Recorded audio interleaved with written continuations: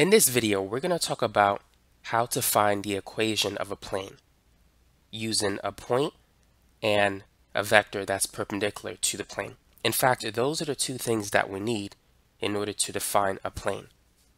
But let's start with a picture. So here we have a 3D coordinate system. This is going to be X, Y, and Z. And let's draw a plane somewhere in this region. Now that's going to be the point P0. And we're going to have a vector that is perpendicular to that point. We're going to call that N.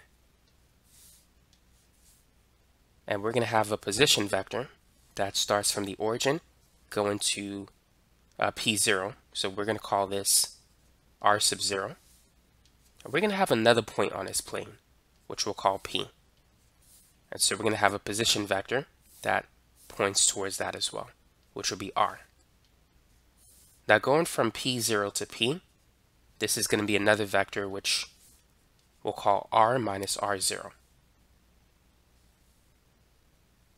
R minus R0, that's going to be equal to this vector, which goes from P0 to P. Now keep in mind, N is perpendicular to that vector. Because it's perpendicular to it, the dot product between the normal vector and the vector R minus R0, that's going to equal 0, because those two vectors are orthogonal to each other. Now the vector N, the normal vector, will be represented by these values, a comma b comma c. R is going to equal x, y, z, which is based on point P, and R0 is based on P0, which will have the values x0, y0, z0. Now let's take these values and plug it into that formula. So N is going to be a comma b comma c. And then R minus R0, I'm going to run out of space, so let me put this somewhere else. So here's N, and then we have the dot product of that with R minus R0. So this is going to be X minus X0, and then comma Y minus Y0, and then comma Z minus Z0.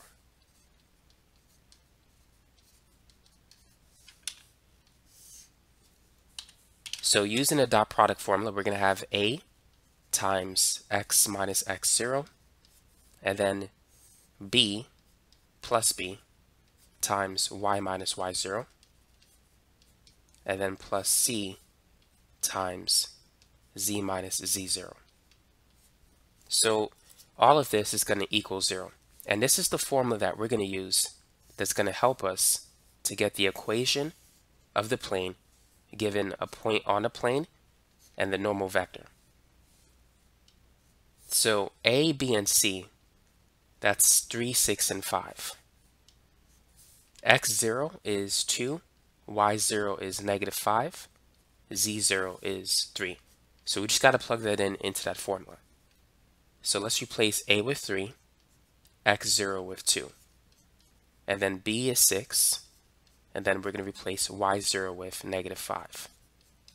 And then C is 5, and Z0 is 3. So now we need to distribute. This is going to be 3x minus 6. This becomes y plus 5 times 6. That's going to be 6y plus 30. And then plus 5z minus 15, which equals 0.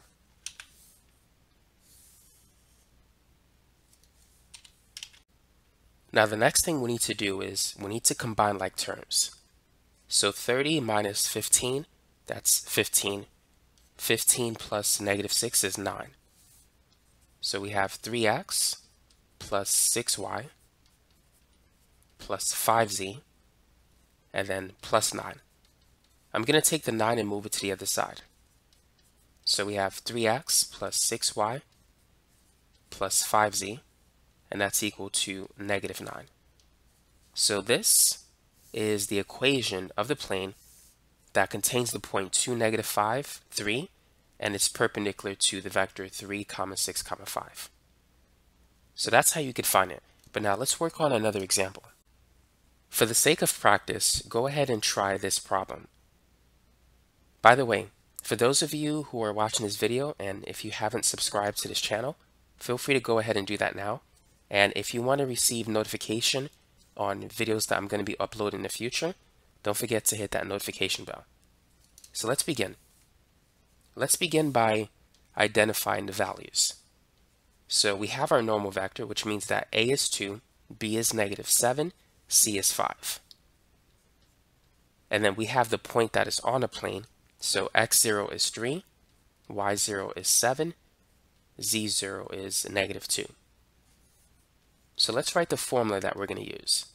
So it's A times x minus x0, and then plus B times y minus y0, plus C times z minus z0.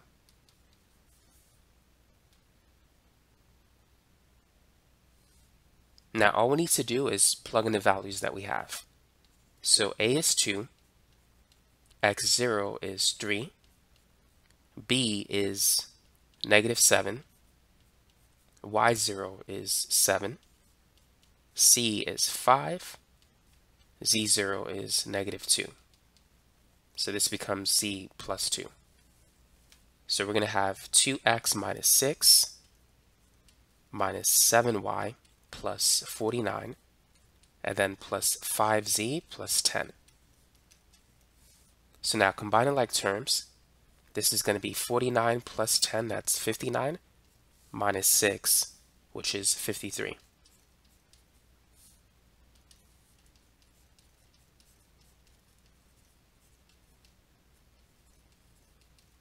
Now our last step is to move the -53 to the other side. So the final answer is 2x minus 7y plus 5z, which equals 53. So that is the equation of the plane, which is in this form, ax plus by plus cz, which equals d. So that's the linear equation form of the plane.